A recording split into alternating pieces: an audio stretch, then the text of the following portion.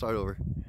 Shalom everyone, this is Aaron Lipkin from Israel, Samaria, and I'm here with Dwight and Anita Wiedemann from Kansas, from Metro Voice newspaper, and we are in a very special location. We are in Joshua's altar on Mount Ebal, one of the most important biblical sites connected to the conquest and settlement of Israel in the time of the Judges.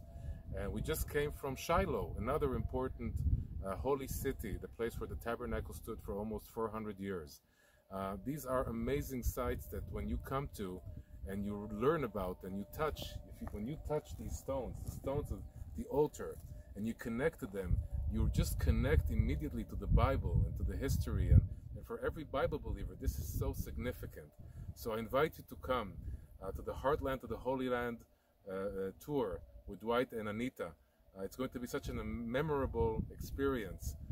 We're going to visit sites that nobody visits, off the beaten path, real biblical sites, not the touristic places that you go to, but the places that you really see that are from the Bible, that are connected to our heroes.